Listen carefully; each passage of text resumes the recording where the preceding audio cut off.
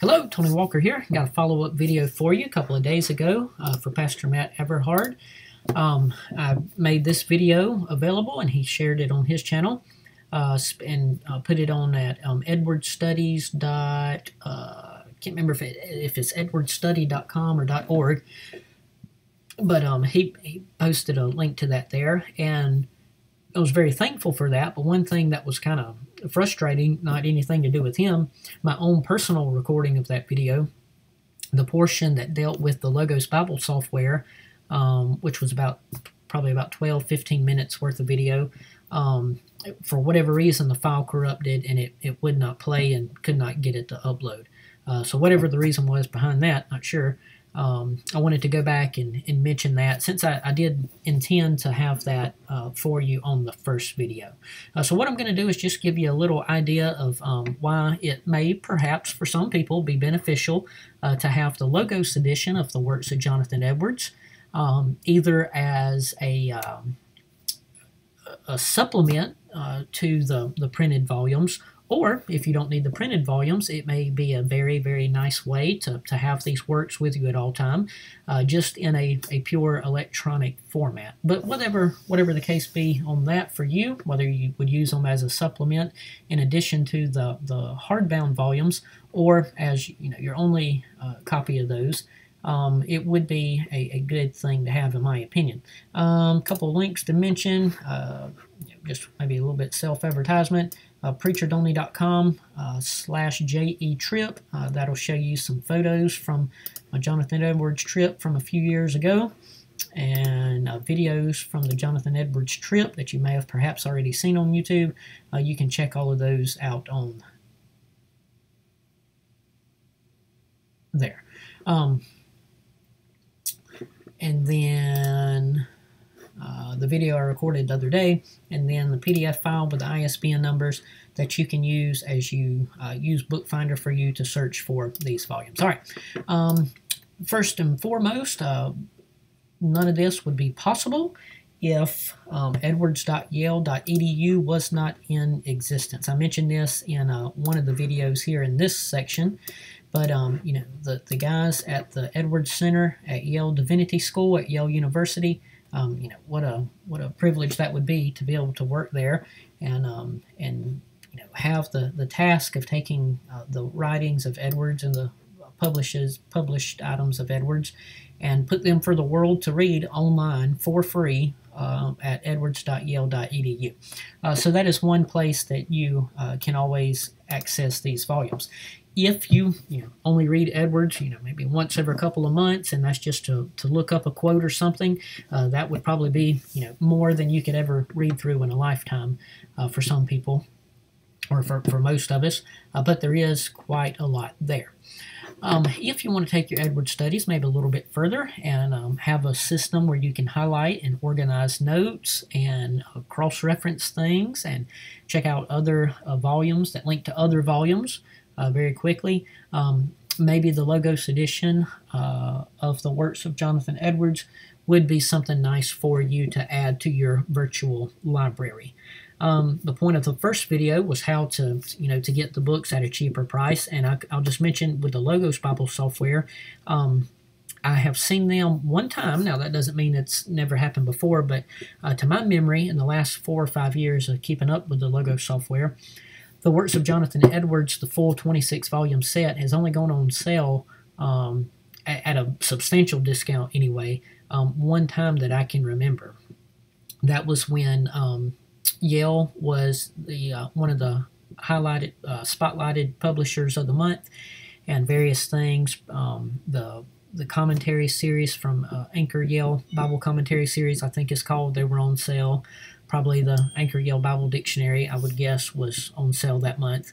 And then I realized that the works of Jonathan Edwards would be included in that sale since it is from Yale. And so they had it for 75% off. And then one of the benefits of Logos Bible Software Store is on certain purchases, if they cross a certain threshold, you can break it up into monthly payments interest-free. And so that is a nice thing that they do for their customers.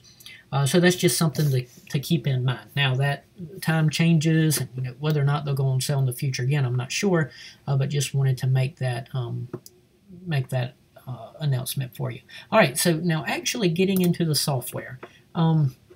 If you get this package, you add it to your software, you can do a lot of stuff with it. Now, the software is quite overwhelming, and even with tutorials and things like that, there's still just so much in there that it's hard to wrap your head around. But just for example, just show you the one thing in this video. What I did is I made a thing called JE Layout. JE Layout, and what I do, I click on it, and it brings up a window like this.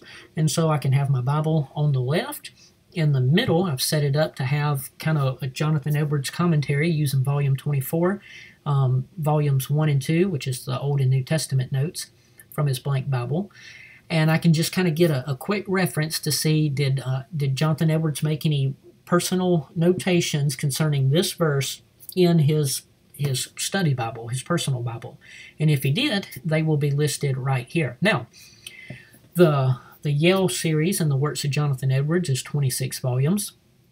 And so, what about the other 25 remaining volumes? Well, for that, over here in the bottom right corner, I have the Cited By tool open, and I have a thing that I created called the Jonathan Edwards Collection, which takes the Yale edition of the works of Jonathan Edwards, the Banner of Truth edition of the works of Jonathan Edwards, I can't remember exactly how they title it, but the more works of Jonathan Edwards you can get as an add-on to the 26 volumes, as well as various other volumes that have to do with Jonathan Edwards. I added them to what I called a Jonathan Edwards collection. And then up in the top right, linked more to theological words and not necessarily individual verses, would be the Jonathan Edwards Encyclopedia, which came out a year or two ago. All right, so let's just say, for example, we've heard that Jonathan Edwards may have preached a sermon one time about Deuteronomy 32:35, and maybe it had an impact. So, what do we do? Well, we type in Deuteronomy 32:35 in our verse bar, and it's going to bring up this verse right here.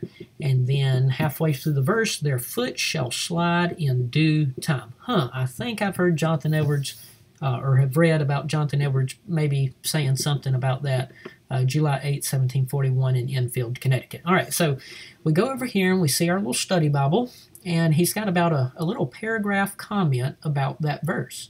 And so we think, well, he's probably said more about it than that.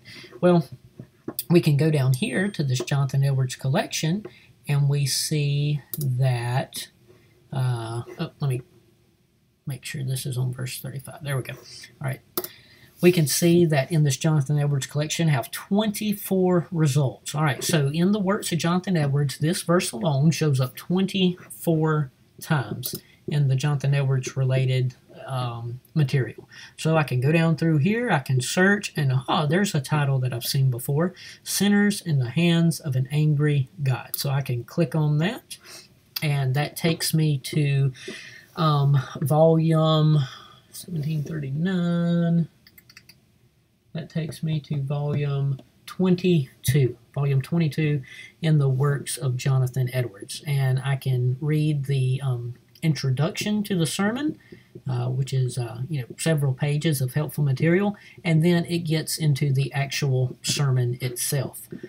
There's probably a good chance that this sermon is also listed in the Jonathan Edwards Encyclopedia, which I wanted to mention to you there's Pastor Matt right there, the guy behind the reason I made the first video.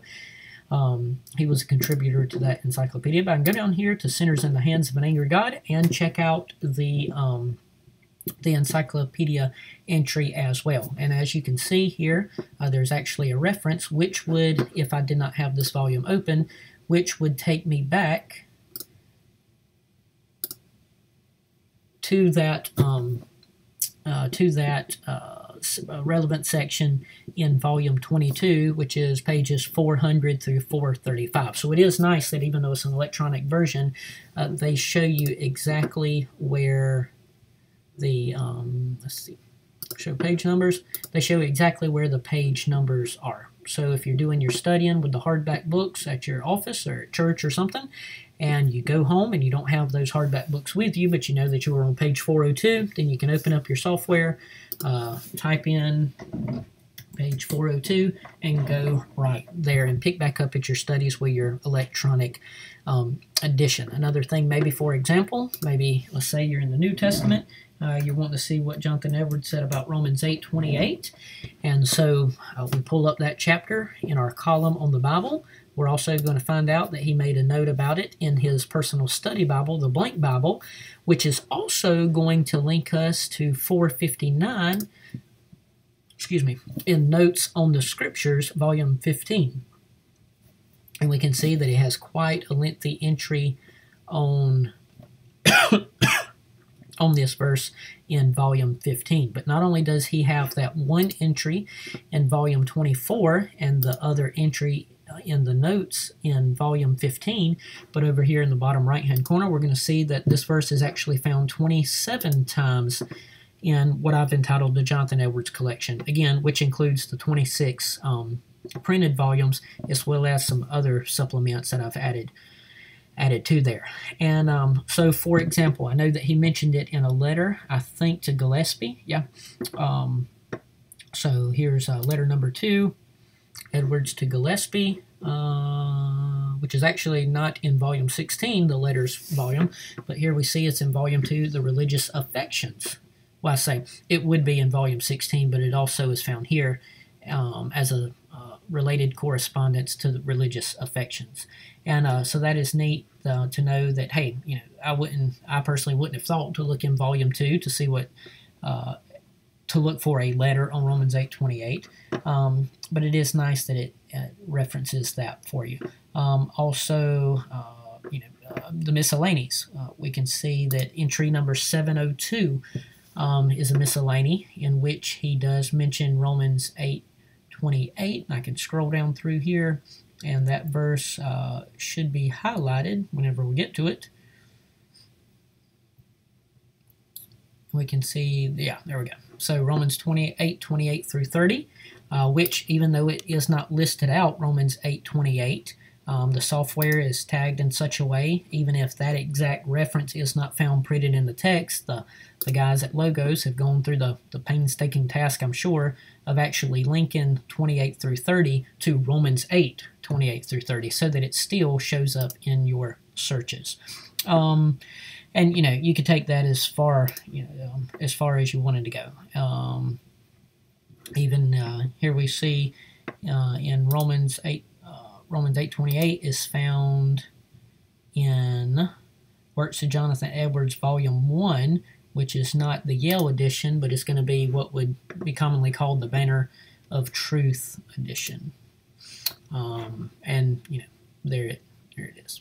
Okay, so that'll just give you an idea of how, for some people, you know, it may be helpful to add this to your virtual library. So you can, you can mark it up, take notes on it, highlight it, and things like that. And it is, neat to know. You can go in here and search for your highlights and, see all your highlighted passages from volume 24 in the Blank Bible. You can go back over here.